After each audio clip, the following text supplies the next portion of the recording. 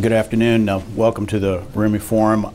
This is my third time here myself as a new guest. I'm somebody who has just really started to learn about Turkish-American relations. I'm a member of the Virginia General Assembly and have served for the last 7 years in the Virginia House. We are I like to say, we're the oldest continually functioning legislative body in the Western Hemisphere.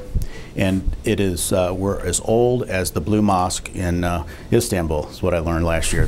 When we were pounding those trees in to make a fort in Jamestown, the Ottoman Empire was building a beautiful mosque that has stood the test of time. I'm a Democrat, and last night was a bad night for our party, which is a part of the reason for this subject today. I'm former chairman of the Democratic Party in Fairfax County, which is the largest jurisdiction in our state. You know, the U.S. electorate was in a foul mood, and you know, incumbency, which is normally an advantage in any election, was not an advantage last night. It was a distinct disadvantage. And my Republican friends, and they are my friends, took full advantage of the situation and outfoxed both the Obama administration and the congressional leadership leading up to these elections. But domestic and international observers alike are going to be trying over the next little bit to ferret out the potential impacts of the Republican control of the House of Representatives and, of course, a much slimmer Democratic control in the U.S. Senate. So here to discuss this today is not a stranger at all to the RUMI Forum, Dr. Joshua Walker. Several of you have probably heard Dr. Walker speak before. He's an assistant professor at the University of Richmond. That's one reason I took an interest in him, because I like to promote fellow Virginians. He teaches international and cross-cultural leadership studies there. He's taking this year in Boston at Harvard and Brandeis to do a postdoc, and he's a research fellow there producing a book. So you've probably all read him before. He just had an article out last week where he mentioned that U.S. Turkish relationship is experiencing its most significant periods of turbulence in our history, and that as just to set the tone, as Iran, Russia, and Turkey continue to compete for regional influence, America has been largely absent. So with that positive note, I will turn it over to Dr. Walker. Thank you, Mark. I really appreciate you guys coming out with so many different things going on. If you're like me and Mark, we were both out watching the elections and also commenting on the elections on various programs. And so, you know, you come in with a very humbled attitude, particularly when you're talking about a subject like we are today. I think last summer, less than 4 months ago, when I was sitting in this very same spot, I was making the point, a very pessimistic point, that U.S. Turkish relations looked like they were heading towards a point, a major juncture. Now, I am not generally a pessimist. I always tend to see the glass as being half full in almost everything. But as Mark has already indicated, I see some serious turbulence and some serious problems ahead. So what I'd like to do in my talk is to not spend 30 minutes and 45 minutes talking at you, but I'd like to talk with you. And so with your permission, what I'd like to do is spend about 10 or 15 minutes kind of laying things out as I see them today, and then talking about what the elections might mean in that context, and then opening up for discussion. I know that Mark has some questions, and those of you here obviously have a lot of questions, and there's probably a lot of expertise in this room. So I'd really like to lay it out in that way. I'd like to lay it out in this way. I'd like to look at it from a domestic point of view, a regional point of view, and an international point of view. And each one of those, I think, leads us to a more positive place. But that means that I have to start with the most negative, and that's domestic. What's fascinating about what's happening today in U.S. and Turkey is the fact that both are democracies, which is usually a good thing. But when it comes to democracies in which there are nationalist and populist forces, there are going to be problems. And I think what we're seeing today is almost mirror images of each other. You have a resurgent party in Turkey that has been in power for 8 years and doesn't seem to show any signs of waning. You have a prime minister that has won election after election, that is in a stronger position than any political leader, civilian political leader, has ever been in Turkish history, except perhaps the founder of the modern republic, Ataturk, with Tayyip Erdogan. And I think in America you have the opposite. In 2008, there was an amazing, overwhelming sense of optimism, something that's hard to think about today, the day after the midterm elections. But Obama came to the U.S. with a real sense of change and was really going to transform America's position around the world, which I think, as I'll talk about in the international section, I think he largely has in terms of the image problems that the U.S. had under the former administration. But on a domestic scene, he's confronting a very difficult situation where he's got a divided House with Congress being taken by the Republicans Republicans, and the Senate being much smaller majority for the Democrats, it seems that whatever the president and the administration is going to try to do on the foreign level, they're going to continually confront a Republican Party.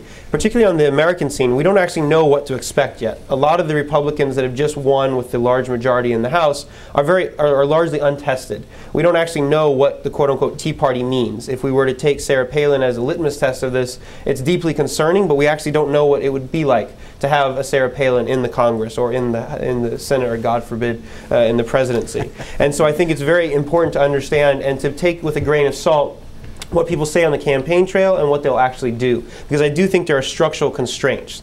On the Turkish scene, you're basically, we've just seen the referendum on September 12th. Those of you that are not into the nitty-gritty of Turkish politics, this was a largely symbolic gesture. This was not the complete changing of a constitution that many of us had been hoping for. The constitution in Turkey has been the same since the military coup in 1980. Many of us that want and desire a more free, democratic, transparent, and open Turkey had been pushing for a much broader sweeping change, but because of domestic politics in Turkey and because of the polarization that's taken place, largely not on a left-right spectrum in the way that you would think about in the U.S., but largely on a, if you want to use these terms, I hate these terms, but secular versus more conservative Muslim point of view. That's the divide that we're seeing. And so I think that tendency that we're seeing, that divide in Turkey, has only been exacerbated by what we saw on September 12th. And basically in the run-up to the elections that will be happening in more or less June of next year, the Turkish Prime Minister and the AKP, the Justice and Development Party that have been ruling for 8 years, have very little incentive to try to find ways to compromise and work with their opponents, because clearly they're in the strongest position. They have the largest number of seats in the parliament. They're able to push through pretty much whatever they want in the Turkish context, which makes it particularly difficult to look at the problem aspects here. I think those of you that have read my writings and those of you that know me know that I generally have been a fan of what the Justice and Development Party have done. I think that in the broad sweep of history in the last 8 years, we've seen more changes and more positive developments for the Republic of Turkey than at any point in its history. But I'm deeply concerned and troubled by some of the behavior and the rhetoric that I'm seeing. In particular, I've just gotten back from Lebanon and Syria and Azerbaijan, and the feeling that there is in the region is one of it's not just optimism, it's unrealistic expectations of Turkey. And that's something that we all saw in 2008 with our own president and what he was coming into. There's no way that one man could change everything and change history. And so I think in some ways that the AKP and the Prime Minister in particular, given his rhetoric against Israel and given the sanctions vote on Iran, has clearly taken a lot of this rhetoric he's hearing from those in the region to his head. And the behavior that he's been exhibiting has been both erratic at certain points of time and concerning at other areas. But I think on the whole, what's been going on in Turkey in terms of domestic changes, and I think more importantly, the regional changes are a particularly good thing. So let me switch to the regional very quickly. The regional dynamics in Turkey are absolutely fascinating. If I were to highlight out of the 3 places I pointed out the most interesting developments, I think regional would be where I point, because the regional really combines the international and the domestic in some ways. All the domestic developments that I was talking about in both the U.S. and in Turkey have come home to roost in some ways in the regional. Clearly, America is a part of this story. Our invasion of Iraq in 2003 really set the tone in some ways. And if I were to take it one step further, I think the September 11th attacks really set the tone for how things were going to go moving forward. Because after September 11th, Turkey took on a new symbolic value. A country that had been searching for some type of identity in a post-Cold War environment found it. It was the only truly democratic and secular Muslim majority nation in the region. Pay attention to the way I phrase that. I understand that Malaysia, Indonesia, and India that have large Muslim populations are also democracies, but an indigenous democracy in the Arab world within a largely Sunni Muslim majority is a unique feature in the Middle East, and that was something that was very attractive to the Bush administration. And so therefore when the war in Iraq happened and the Turkish parliament said no, and I want to be very clear, I was in Ankara working at the U.S. Embassy at this point. More people voted for that measure than voted against it. But because of the way the parliamentary procedure works, the American government was 3 votes short of actually pushing it over into a yes vote that would have allowed U.S. troops to go through. I think hindsight is 20/20. The Turks were right in a lot of different ways. The Turks warned the American administration of the problems.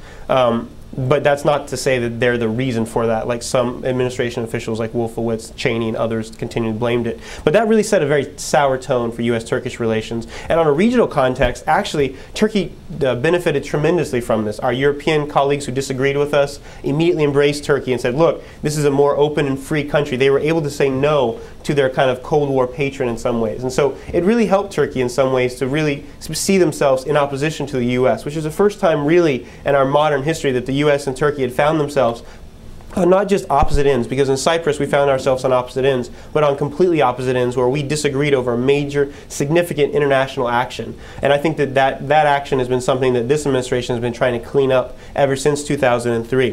One of the positive side effects of 2003 was that America realized just how important and strategically important Turkey could be. And so starting in around 2007, you saw the U.S. and Turkey changing their attitudes, and particularly on the PKK issue. This is a Kurdish insurgent group that's been waging a civil war against the Republic since the 1980s. And the Turks have always been very sensitive about this. And the idea that northern Iraq has been a haven for this terrorist organization has not sat well with any Turkish administration. And when you think about what the new Turkish foreign policy has been about, it's about securing its borders first and foremost. It's about creating security and creating the regional environment in which there can be economic interdependence. The idea of zero problems that the current Foreign Minister Davutoglu has been talking about really is at the core of that is being able to have stability at home so you can have peace abroad, and kind of taking the Ataturk axiom and flipping it on its head, peace at home, peace abroad, and really focusing on that aspect of it. And so the dynamics there seem to be going in a very positive direction. If you were to ask me where things were last year in 2009, I would say that they probably looked like we were going through a honeymoon period. A new president had come in. There seemed to be a real need within the Arab world, the Middle East in particular, for a leader to emerge. The fact that Tayyip Erdogan is currently the most popular leader in the Arab world is both a reflection of smart Turkish policy, but also a lack of Arab leadership in a lot of different ways. The major hindrance, of course, that has changed in that year has obviously come from this summer. The Mami Marmara incident, with the flotilla incident, in which the Israeli government boarded the ship and killed 9 civilians, obviously caused consternation. I've been very sympathetic to this. I mean, I think that anybody, if Iranian soldiers were to take 9 civilians in the U.S. and kill them on international waters, I think that you could see a same reaction. And in fact, if anything else, I've heard the Turkish foreign minister at least say this, that if this had been Greece that had done this, there would be a war the next day. And so the fact that there wasn't a war shows you the deepness of the relationship and the historic nature of the relationship between Turkey and Israel. But there's obviously some structural problems between Turkey and Israel. Israel's government, which is more right-wing and conservative, has a very different view of the region and where Israel fits in that region in terms of Israel being a Jewish state and what that means for a two-state solution moving forward. Turkey obviously has very clear sympathies for the Palestinian cause, particularly in an environment, in a post-2008 environment in which the Gaza operations have happened. The Turkish Prime Minister feels personally betrayed by Ehud Omar, who basically was sitting in the Prime Minister's office 6 hours trying to negotiate a settlement between Israel and Syria in the beginning of Track 1 diplomacy. And so obviously there's a personal betrayal that the Turks feel, the government currently feels. And I think the Mami Marmara incident was just the tip of the iceberg in some ways, of basically saying enough is enough. Israel can't get away with this all the time. They may be able to kill Palestinians at will, but they can't do this to our citizens. And there's a real sense of pride being hurt in Turkey. And so as a result, I've been sympathetic to watching what's happened in Turkey.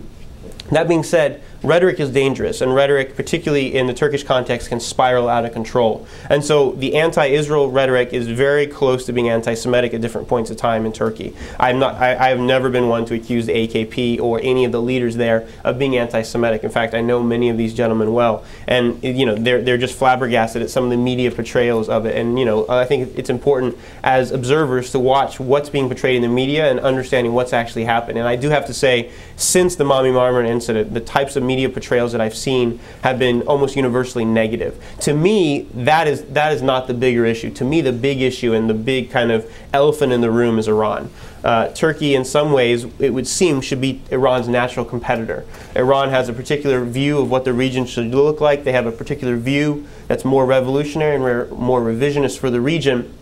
which is completely contrary to what Turkey wants to do. Turkey wants to have stability. Turkey wants to have good relations with everyone. Turkey wants to be able to be the economic engine that drives the Middle East. And when you think about what happened at the UN General Assembly in terms of Turkey, Jordan, Syria, and Lebanon coming together to create the so-called Middle East Union, that's exactly the way that, for example, the European coal and steel community began. And Turkey is the engine behind that. And Turkey's economy, which has been growing at an astronomical rate, it's the second fastest growing economy next to China this last quarter, and by far the most healthy, the fastest, and the most dynamic economy in both Europe and the Middle East. Turkey offers a model for something that I think that many people in the Middle East want. They want a government that reflects them, and with the warts and all, the Turkish system has allowed the current government to come to power and be able to have a civilian control over the military. And there's still things that we can talk about in terms of the trials that are ongoing, in terms of the media freedom that has just recently come out. There's a lot of issues there. But on a regional level, you know, it is all positive in some ways. You know, having just returned from Lebanon, the big issue is not why are the Turks here, but why aren't they here enough? We want them to come back. We want them to mediate. We don't really want the Americans to get involved with the tribunal issues. We want Turkey to get involved because they are a Muslim power that can understand the sensitivities in this part of the world. So I think on a regional level, things are looking up. Finally, let me say a few words on the international. Turkey is now a major international player. You know, we used to talk about them as being rising or potential. I think they've arrived. The bottom line is Turkey was a founder of the G20, which has now become the international organization that will now begin to take ownership over the international financial and economic policies in the world. It's clearly the forum of choice for most countries around the world, and it's really begun to show its diplomatic muscle by taking over things like the Organization of Islamic Conference. There's a Turkish gentleman leading that who clearly was being pushed by the Turks to lead it.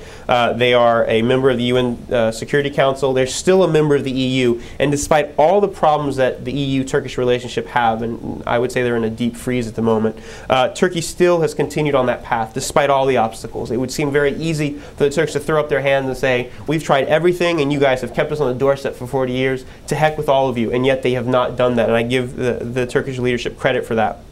And the bottom line is that the EU membership allows Turkey to continue to represent the model that it would not be if it didn't have that link. I think the questions that are being asked in Washington sometimes are short-sighted. Why isn't Turkey doing what we want them to do? I think the very obvious answer from a scholar's point of view is look at their national interests. What are their national interests? As a neighbor of Iran, I can understand why Turkey would have hesitations with the sanctions. I can understand why the Turks would look at sanctions as being ineffective. I think historically sanctions have never really been able to do what they are intended to do. But as a symbolic value, it's important the international community is able to stand together. And right now, Turkey is standing outside of that international community, in a community that includes Russia and China, Turkey and Brazil. I think in good faith we're trying to negotiate a deal. And I think there's problems on the American side of the way we communicated this to our Turkish colleagues. I think there's problems with the way the Turks have perceived this and sometimes have been naive and allowing the Iranians to use them for a variety of things on the international area. But despite all of that, I think Turkey's rise is a good thing for America. There are going to be short-term divergences. There are going to be problems. Turkey's policies on talking to Hamas, Hezbollah, and having good relations with both Damascus and Tehran are not in the U.S. interest at a certain point in time. But it's good to at least have Turkey talking to them as opposed to other actors. If we can't talk to them, why don't we have a country like Turkey that is a strong NATO ally, that is a historic ally of ours, to be able to engage them for us? But I think that has to go with an understanding and a grain of salt that if Turkey does not play by its own universal principles and norms and tries to couch things in Muslim versus other terms or Sunni versus other terms, that's going to be particularly problematic on the international level. And the uniqueness of Turkey is the fact that it's able to be inclusive and it's able to look both east and west at the same time. And I think from an American perspective, as the U.S. and our power begins to wane, and I don't say this in a negative sense, I don't want get into discussions like we had in the 1980s about America losing its primacy and its power. I think it's a general just fact that Asia is beginning to rise economically, and as that happens, the U.S. is in a unique position as being both a transatlantic and a trans-Pacific player, that the relative share of U.S. GDP and U.S. power will begin to go down. I don't see this as a negative thing. I think, if anything, it allows the U.S. to reach out to our allies and work more closely together as opposed to trying to do things on our own. And when I look at the partners around the world that share our principles principles and share our democratic values. I look at Turkey as being one of the most important among a handful of very important countries in there. And so I think that on the international level, there's a lot that can be said and a lot of positive things that we can talk about. So let me just stop right there, since I think I put a lot out there, and kind of open it to as much discussion as we can have. So thank you very much. Well, that is a lot of information in a short time. I want to dive in just a little bit into the new politics here in Washington. Let's take, for example, the flotilla incident. Turkey has demanded an apology. Davutoglu said that we think friends can apologize to one another. That's what he's quoted as saying. And how will that by itself, in the context of U.S. politics, let's say, possibly delay the appointment and the confirmation of an ambassador or other impacts? I mean, so that's absolutely crucial. I mean, I think it's very easy. I think it's very easy from an outside perspective to blame everything on the so-called Jewish lobby. There are a lot of friends of Israel in this country, including myself, who believe that the state of Israel has a right to exist. But that doesn't mean that we take everything that the Israeli government does as being the best and as being, it's okay to disagree on policy that Israel implements versus being anti-Semitic. And I'm very clear on that. And I think that the idea that the foreign minister was talking about makes sense.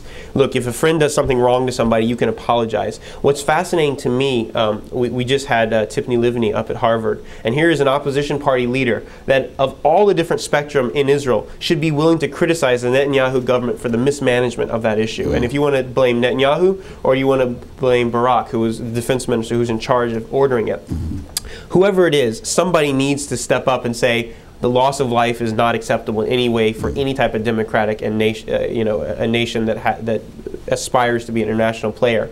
And that hasn't come. And I think the reason that hasn't come is because Israel is feeling particularly vulnerable right now. The fact is, it seems that Israel has no friends in the neighborhood. And the friends that it does have, like Egypt and Jordan, are so weak and so delegitimized that it doesn't really do much. And it seems that America is the only friend of Israel right now. And so I think as a result of that environment, it becomes particularly politicized and sensitive. And the Turks have not made it easy to apologize. The Turks, I have to say this, have been on not only the domestic campaign trail, given that elections are coming up. It's a very popular thing to talk about. Criticizing Israel wins votes in Turkey. It also wins you friends in the rest of the Middle East, because it's a zero-sum game. You're either with Israel or you're against Israel. And that was something that Turkey was uniquely suited to be able to play. Now more or less is taken aside. I mean, I've heard the foreign minister and the prime minister say it themselves. They won't deal with this government in Israel. Well, how big an issue will this be in the confirmation as opposed to maybe the Iran nuclear, Brazilian, Turkish agreement? I mean, the confirmation hearing in particular, I just wrote an article that you referenced where I basically pointed out the fact that the U.S. ambassador to Turkey has not even gotten a hearing date yet. We don't even know when he's going to go through a confirmation hearing. And in confirmation hearings, all these difficult issues of U.S.-Turkey will come up.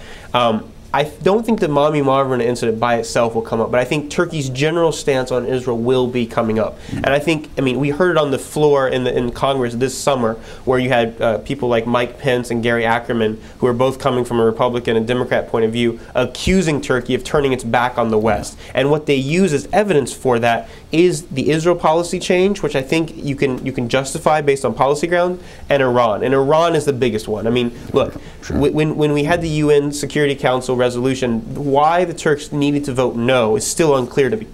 Listen, I've talked to the foreign minister and the prime minister directly about this. They give a very good explanation. They say, they're our neighbor. If we had said yes, we would have gotten punished. But they can't explain to me the difference between an abstention vote and a no vote. Lebanon, which is a proxy for Iran through Hezbollah, voted abstention. Well, how do you explain that Davutoglu says, of course we were coordinating with the Americans at every stage. Nobody from Washington can say that Turkey acted on its own. Our purpose was to ease tension and to contain the Iranian nuclear program. Yeah, I mean, he says this a lot. And one of the things that's fascinating is how quiet Washington is.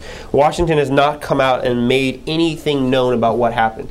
As best I can tell, there was miscommunication at a lot of different levels here, because communicating with Washington from the foreign minister's point of view could be talking to somebody in the National Security Council. It could mean talking to somebody in the embassy. It could mean talking to somebody at the State Department. It could mean talking to somebody in our defense side of things. And whether or not that was effectively communicated to our president, and I have to say, to give President Obama credit, he was the one that basically said, drop it. A lot of Americans were very angry about the UN Security Council vote and really thought Turkey was snubbing us in some ways. And the president said, we're going to continue forward with U.S.-Turkish relations, this is not going to be a hindrance but for us. But the implication is somehow that somebody in the U.S. government was okay with the Brazilian-Turkish deal on uranium refinement. My personal view on this is that I think the Americans did not think the Turks could do it, and they gave them a letter that they had 6 months ago and said, if you can get this, sure, we'll discuss it. And they, I think though the Turks, and I would never call the foreign minister to say something that's not true, but I think that there might be miscommunications at lower levels where, he was checking in and Washington wasn't really taking it seriously until it happened. And if you think about it from a Turkish point of view, let's just look at it from a domestic point of view. This is a great win for Turkey, right? It shows how important Turkey and Brazil are, and the image of the Prime Minister going to Tehran and holding his hands up with Ahmadinejad and Lula plays really well in Turkey. That does not play very well here, and I think that the AKP has been very surprised at the fallout from that. I mean, even in Turkey, the CHP and other parties have been using it against them to say, what are you doing? The Iranians are a fanatical, revolutionary Islamic republic, and you're trying to get close to them. The thing that really is disturbing to me is on the day after the sanctions were passed in the UN, the Prime Minister came out and said, we're going to triple trade with Iran. That's not what an ally should be saying. That was not coordinated at all with the U.S., obviously. Right. And some of Turkey's behavior in the region is concerning at that level. Very good, very good. Now, maybe we can take this opportunity to pass the microphone around to someone who might want to ask Joshua a question. We have any questions here?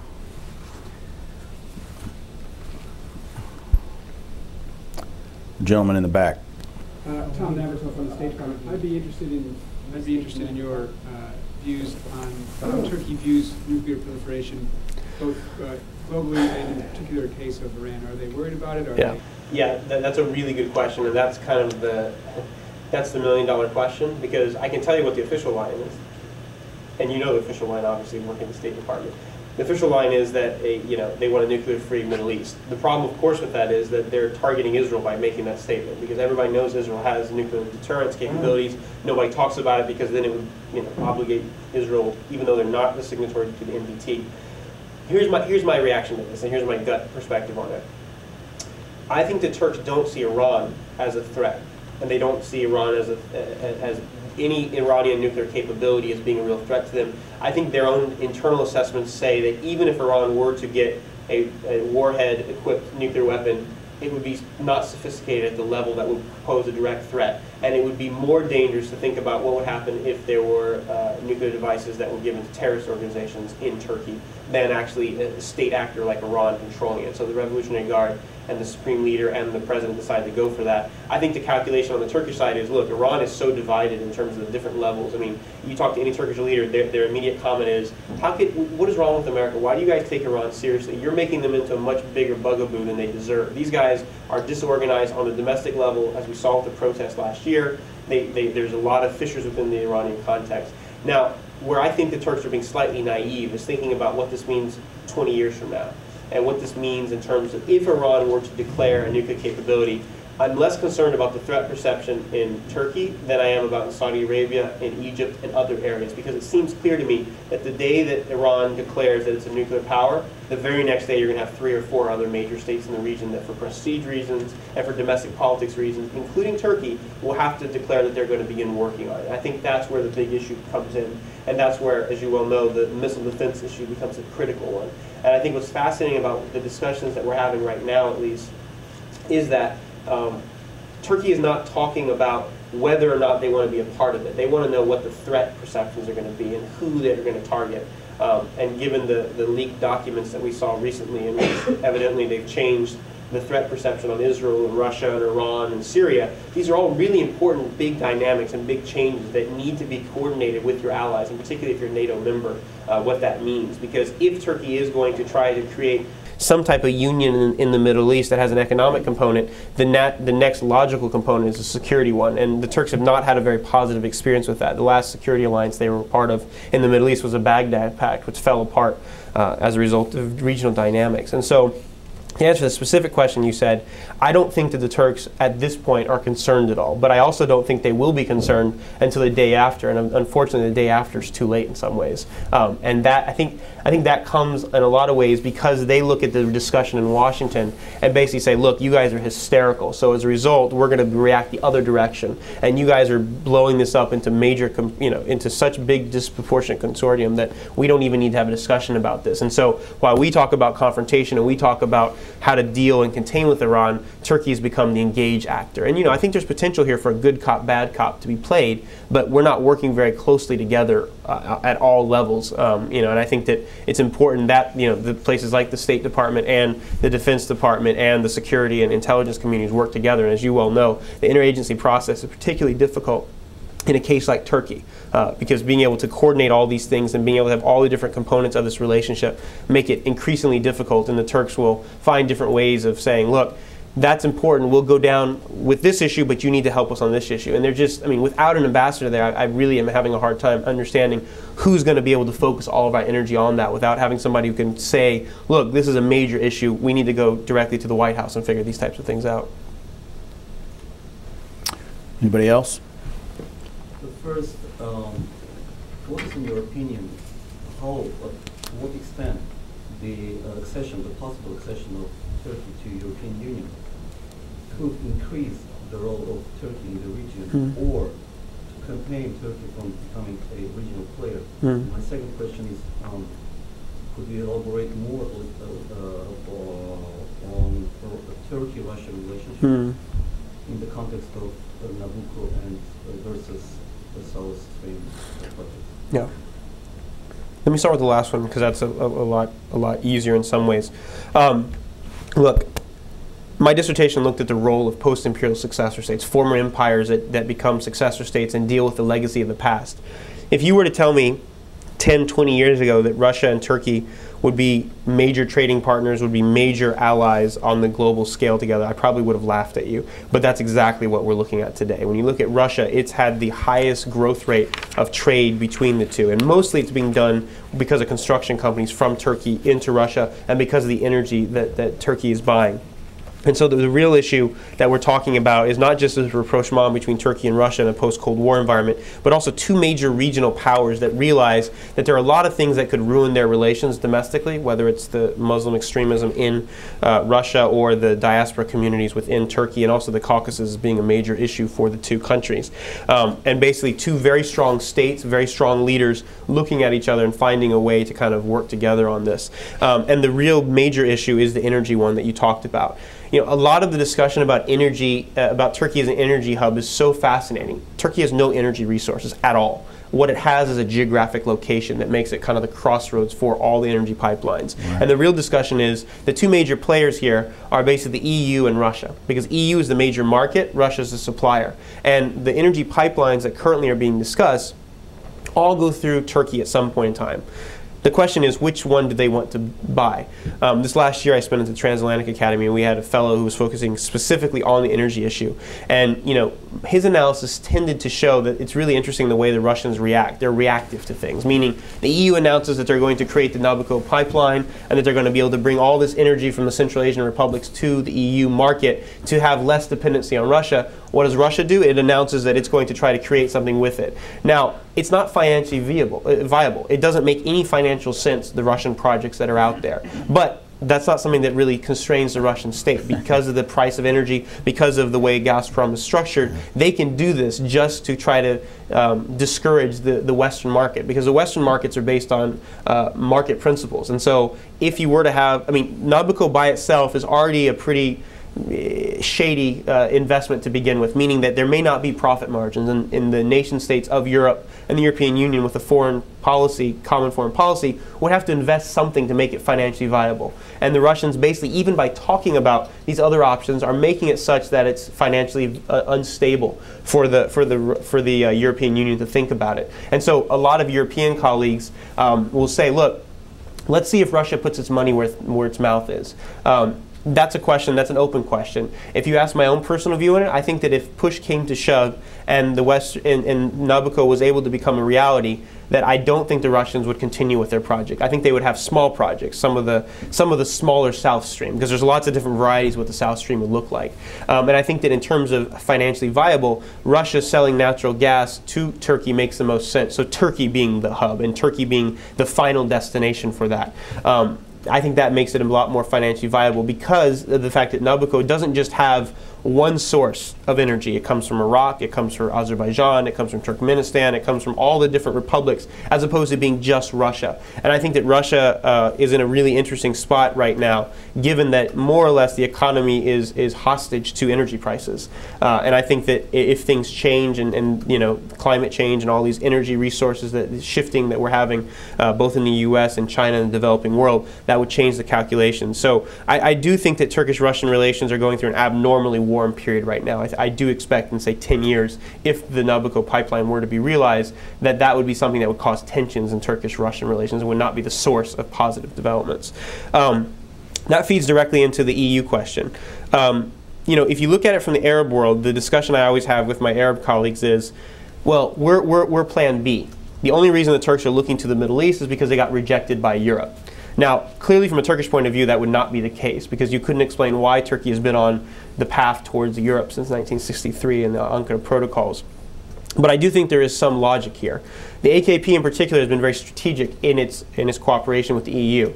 They did more than any other party in 2004 to get the accession date and to become a full-fledged accession member. But since that point in time, they haven't done very much at all. And if you look at the polling right now, what used to be a no-brainer in terms of 70% for the EU has flipped on its head. Most people in Turkey want to be members, but they don't actually believe they ever will become members. And so as a result, there's a real pessimism there. And also, given what happened with Greece and the financial crisis of this summer, many Turks kind of say, wow, thank goodness we weren't part of the EU, because we'd be bailing out the Greeks and made these silly decisions. Now, you know, Turkish banks are buying up Greek banks. There are cartoons in Turkey all the time about, you know, putting a Turkish flag on Acropolis and the Pantheon, etc. It's just kind of a fun historical note on these things. And Turkey's really been able to show its own economic clout as a result of that. And the question is, what does Turkey in the EU look like? Because to me, you know, Turkey will be, you know, one among equals. I don't see it being the most powerful country, right? It will be the same as Germany. Germany can do a lot with the EU, and we all follow German foreign policy. When Merkel speaks, we all listen. But it doesn't mean that what Merkel says becomes EU foreign policy. She still has to negotiate with Britain and with France. And I think Turkey would have the same issue. And I think Turkey is prepared for that. The one area that I don't think that we're there yet, and the bottom line is I'm probably more pro-EU than anybody out there. I mean, I tend to be accused of being both a Turkish nationalist and also being an internationalist. It's a fun dichotomy to be stuck between. But Turkey as an EU member also has to figure out the character of its state and has to figure out the role that the military will play in that state. I understand that Turkey has a dangerous neighborhood. I understand that Turkey has security threats that are more than your average Belgium or Luxembourg. But at the end of the day, for me, what the EU represents is an idea. It's not a Christian club. It's not a cultural values club. It's about democratic, transparent, and open human rights regime. And if Turkey wants to be a part of that club, it has to implement all and not just some of the acquis.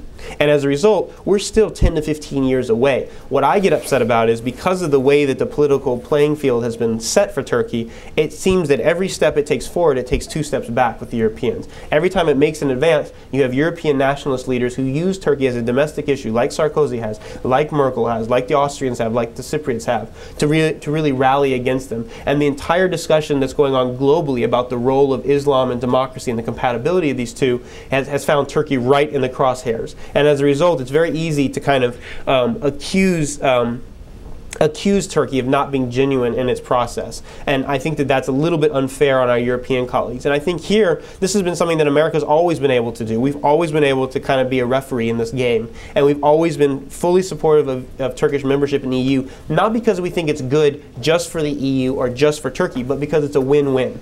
You know, the more transparent, the more open Turkey becomes through the EU process, and as an EU member, inshallah, one day, it will become a more active member and a more positive model for the rest of the region. And I think that you talk to anybody in the region, they all look at Turkey, and one of the attractive features of Turkey is its EU connection. It has a privileged partnership now. One day it might be a member, and it has a unique ability to bridge these worlds that none of the other EU member states would have. And so I think it's a win-win in all these different categories. Why do you think the U.S. hasn't made Turkish entrance into the EU a higher priority for our foreign policy?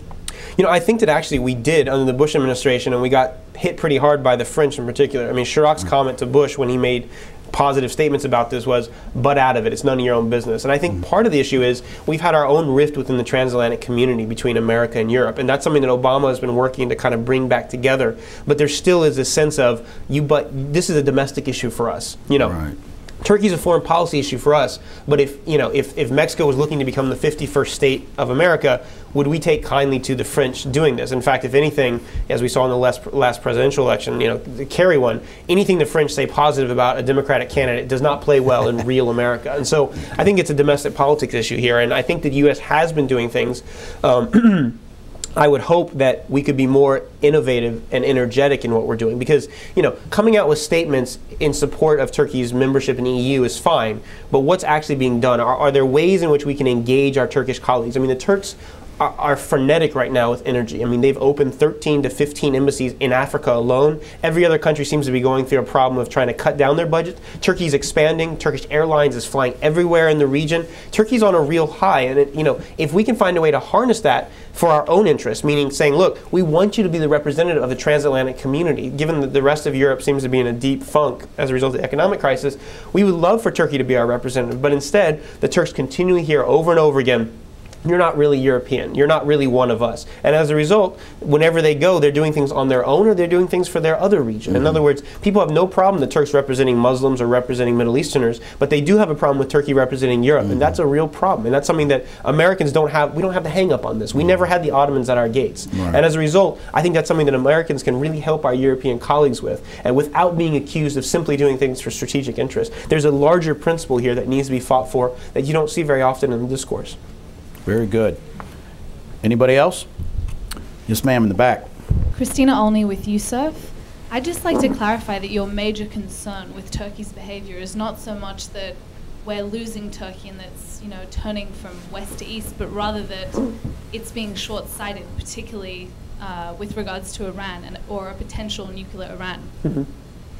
So could you just clarify that for me? You're absolutely right. I mean, I spent all of last year in D.C. trying to get rid of the Who Lost Turkey debate. I failed miserably, as you can see, in the headlines of every newspaper in the last couple months. I don't think the Who Lost Turkey debate is a useful one. Turkey is there. It's always been there. And it's more about our perceptions of what Turkey is and what it represents than their own thing. It's an American schizophrenic behavior. And it's not just American, it's West as well. What I mean by what concerns me about Turkey, and you were right to clarify this, is not necessarily behavior. I mean, I don't see any behavior that deeply concerns me, right? The Turkish ambassador being recalled from Tel Aviv to sit in Ankara until they get a formal apology is one thing. And to cut off military exercises and to stop intelligence sharing with Israel is one thing. But it seems to me that that would be the natural response when you have something like the Mavi Marmara incident happen. They have not cut off diplomatic relations. There's still discussions being had on the economic and on the diplomatic level, and there's still a lot of military cooperation between the two. What I'm concerned about is what the rhetoric that the current Turkish leaders are using will lead to in the future. And what I mean by that is I tend to look at the Iranians as seeing the Turks as being able to play them. And Turkey being so overeager to put itself and position itself between the West and Iran that Turkey gets crushed in the process, right? Iran does not have any love lost for Turkey. I don't think Turkey has any love lost for Iran. Most people that I talk to, Turkish businessmen, say, look, Iran is not a very good economic winner here. Like, there's just not much there's just no complementarity here. And when the Turkish businesses have tried to go into Iran because of the bureaucracy, because of the problems there, they can't really work in the way they do in Syria and the Arab world. And so when you hear the Prime Minister making statements about increasing trade 3 times and my brother and great friend Ahmadinejad, and really lathering it on, which may make sense in a context in Iran and may make sense in the context of Turkey, the perception from outside is particularly disturbing. And given the fact that we've already got a problem with Turkey and Israel on a bilateral level, and people who are already sensitive to Israel's security in the region see Turkey as becoming an adversary, this is just one more irritant we don't need. And I don't think that there's a fundamental difference here in terms of long-term what we should do about Iran. The long-term approach I think that any sane person sees is bringing Iran into the global community. The question is, how do we do that without the revolutionary elements in Iran getting a nuclear weapon and then using it in some way that might be detrimental, whether it's at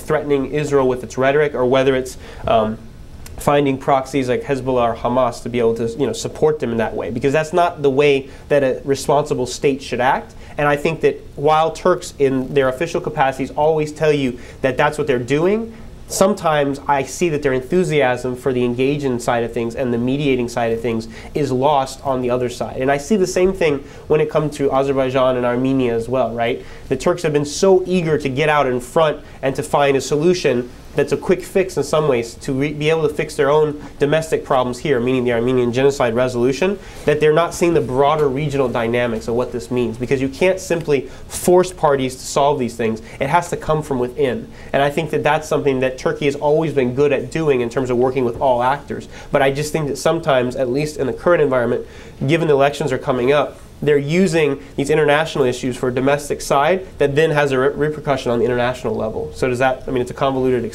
Yeah, and are you suggesting then that the agreement with Iran and Brazil was a bad idea then on Turkey's behalf? I think history will tell on this. My personal view is that it was an opportunity lost. And I think it was more an opportunity lost not because it was a bad deal, but because of the U.S. response to it. And what I'm saying about the Iran deal is the Iran deal is separate from the sanctions vote, right?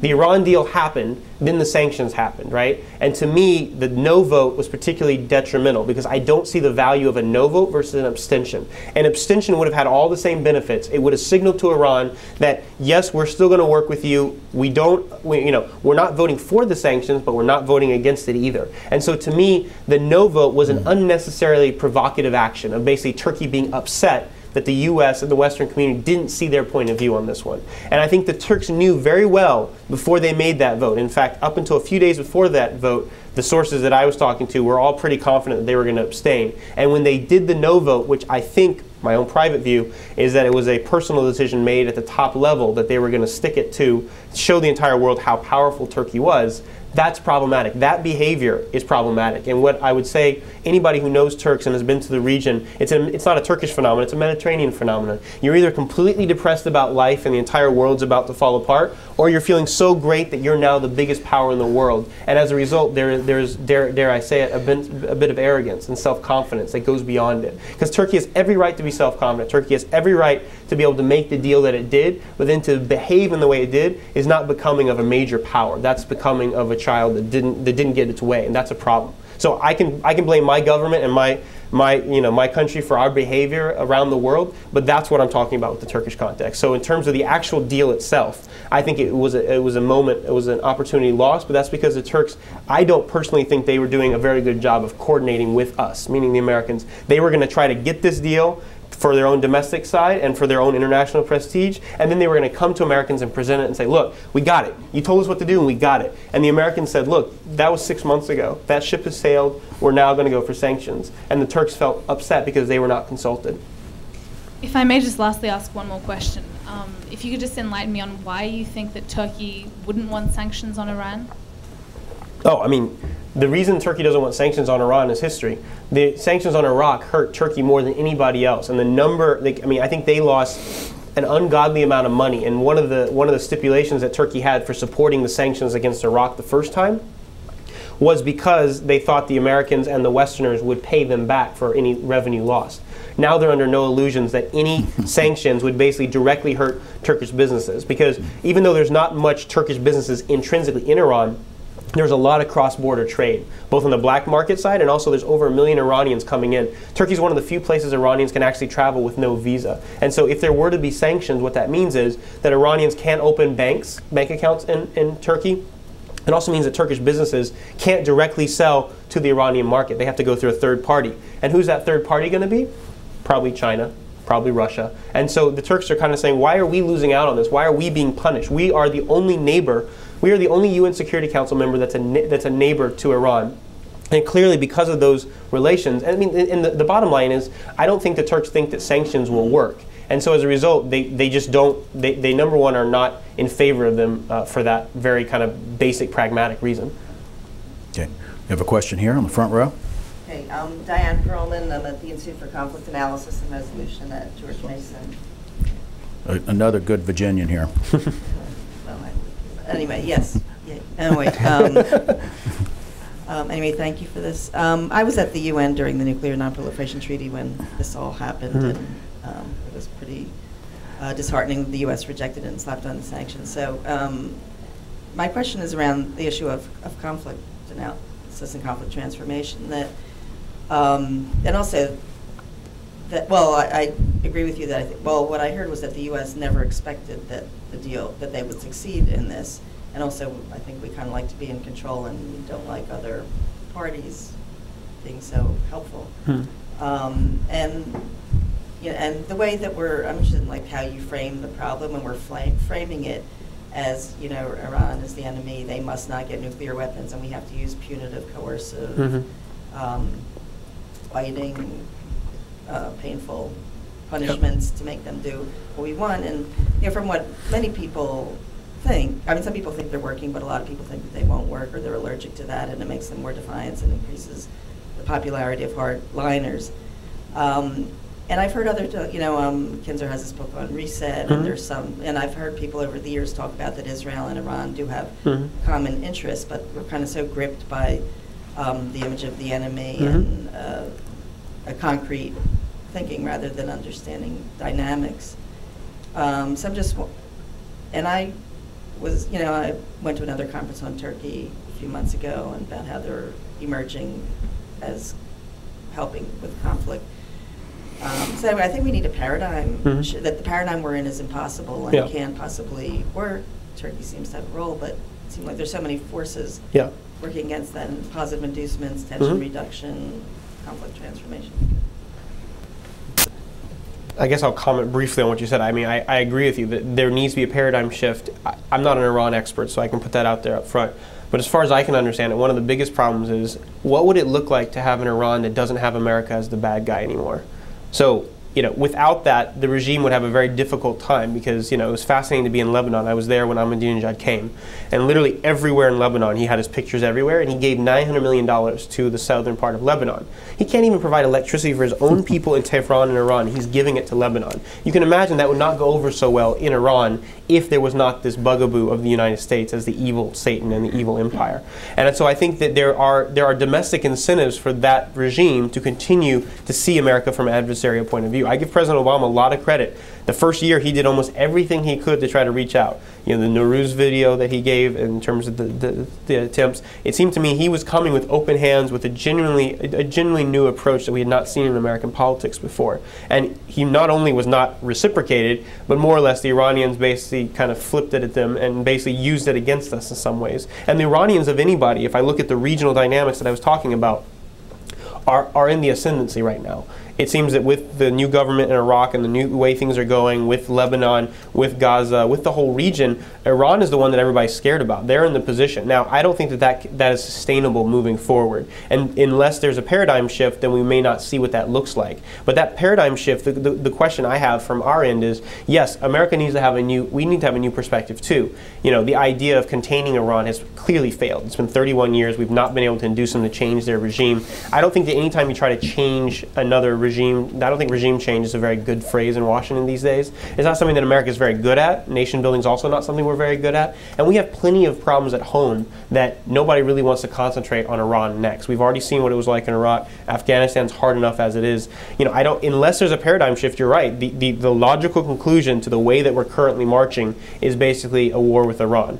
And I don't know if that means war with Iran with America striking first, or if that means Israel striking and America getting involved. And to me, that's a truly terrifying point of view, because there's nobody who wins in that scenario. Everybody loses. And to me, that's why I'm so hopeful about Turkey, and Turkey being able to really give economic incentives for all the players to be regionally integrated. The problem is, in this country, the paradigm shift that needs to happen is engagement is not the same as being beholden, and it doesn't mean that you're shifting axes. And the idea of our narrative of Turkey always being a good member of the West and now suddenly shifting needs to be changed. What do you say about 1974 in Cyprus, when Turkey went against U.S. interests and decided to intervene in Cyprus? I mean, there have been many cases in the Cold War period that we think about as being the honeymoon period, that Turkey has not gone with U.S. policy and had its own national interest. And given Turkey's rising dynamic, given that it's a much bigger player, there are going to be more times that this is going to happen. But you have to look at the longer term to see what that means, moving forward. So if Kinzer's right and there needs to be a reset, and Turkey and Iran and the U.S. can be the best players in the Middle East, more power to them. The problem is that type of innovative thinking and creative side of things gets lost in this town in particular, when the sausage machine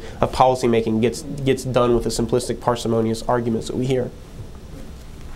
Very good. I guess we need to wrap up soon, but maybe I should give you this opportunity to tell us about what your new book is going to be, and where we can buy it when it comes out. A shameless plug, I appreciate it. So my book is basically looking at Turkey and Japan. It looks at the role of former empires, and when they collapse, how do they re-engage with their neighborhood?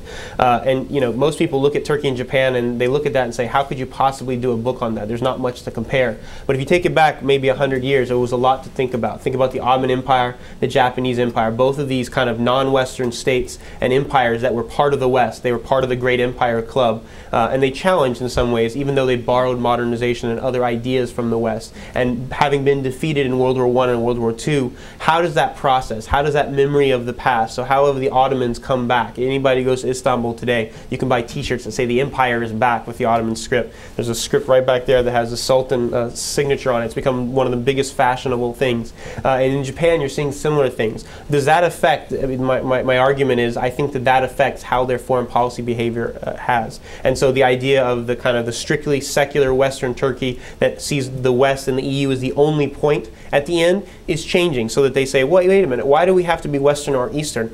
Our forefathers of the Ottomans were both in the Balkans, and most of the sultans actually were not of ethnic Turkish stock. They had blue eyes, green eyes. Ataturk himself had different characteristics than you would think of somebody being from the Middle East. Why do we have to be one or the other? And I think that kind of confidence that comes from identity is had when you're able to shed the identity that was created by these republics at the founding moment and were kind of solidified during the Cold War. So as these countries are rediscovering their roots and their past, that allows us to think about them in a different way. So that's kind of what I'm hoping. And I'll be looking for a publisher in the spring, and I will hopefully come back and I can present that as well. Well, on behalf of the Remy Forum, thank you for coming again, and I'm sure you'll be back soon. Thank you so much.